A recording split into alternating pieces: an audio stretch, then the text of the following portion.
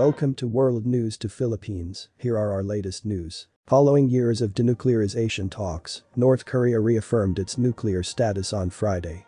Pyongyang, according to state media, has passed a new law authorizing the use of preemptive nuclear strikes to protect itself.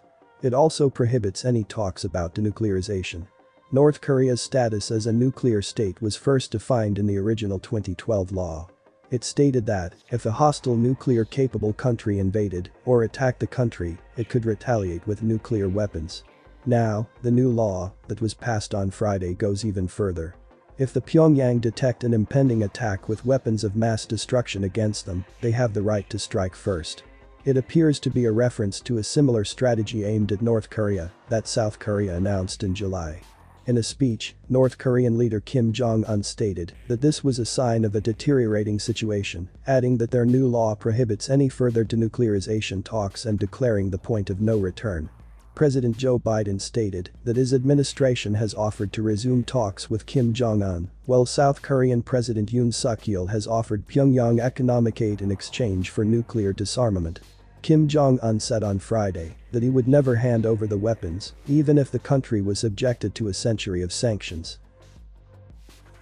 Meanwhile in Ukraine, President Volodymyr Zelensky announced this month that his forces had recaptured 6,000 square kilometers, 2,320 square miles of territory from Russia in a counteroffensive, marking Moscow's worst defeat in the nearly 7 months of war. Since the start of September, our soldiers have already liberated 6,000 square kilometers of Ukrainian territory in the east and south, and we are moving further, Zelensky said in his daily address on Monday. On Monday, Ukrainian troops made more advances, pushing all the way to the northeastern border in some places, and claiming to have captured many Russian soldiers as part of a lightning advance that forced Moscow to flee. According to a spokesperson for Ukrainian military intelligence, Russian troops are surrendering in large numbers because they understand the hopelessness of their situation. A Ukrainian presidential advisor said the country was running out of space to house prisoners of war. Alexei Arestovich, Ukraine's presidential advisor, did not specify the number of Russian prisoners held, but said the POWs would be exchanged for Ukrainian soldiers held by Moscow. The captured troops included significant numbers of Russian officers, according to military intelligence spokesperson Andriy Yuzov. While the counteroffensive was still in its early stages, U.S. Secretary of State Antony Blinken said on Monday that Ukrainian forces had made significant progress. The Ukrainian military said it had liberated more than 20 settlements in 24 hours, as blue and yellow Ukrainian flags fluttered over newly liberated towns. Armenia and Azerbaijan accuse each other of renewing hostility between the two longtime foes. The fresh combat between two nations killed at least 155 soldiers and fueled fears of a full-fledged war in the former Soviet Union country. On Wednesday, Azerbaijan conducted a burial for soldiers killed in conflict with its border Armenia. It is reported that at least 50 of its troops have been killed since combat started early Tuesday, while longtime neighbor Armenia has lost 105 troops. The hostilities between the two ex-Soviet republics were the most severe since the 2020 conflict.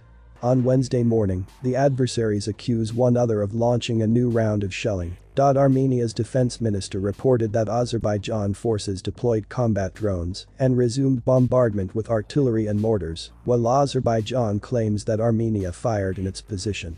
Armenian footage purportedly shows an Azerbaijani soldier in an unspecified location. The two countries have been at odds for a decade over Nagorno-Karabakh, which is part of Azerbaijan, but has been under the control of ethnic Armenian forces backed by Armenia since the Nagorno-Karabakh War concluded in 1994. According to Armenia's deputy foreign minister, there is a clear risk that the hostilities would escalate into a full-fledged war, urging major nations to pay more attention to the dire situation. The 2020 war lasted 6 weeks, killed about 6,000 people, and resulted in a peace treaty. Russia is the dominant power broker in this region, with a military presence in Armenia, while Azerbaijan is supported militarily and diplomatically by Turkey, a NATO member. Both Washington and Moscow, who are already grappling with the Ukraine conflict, are advocating caution and a diplomatic solution to their heightened tensions. That's all for today's latest news. Thank you for tuning in. If you like this video, feel free to like and share this video. Also click the subscribe and the notification bell to get updated on our latest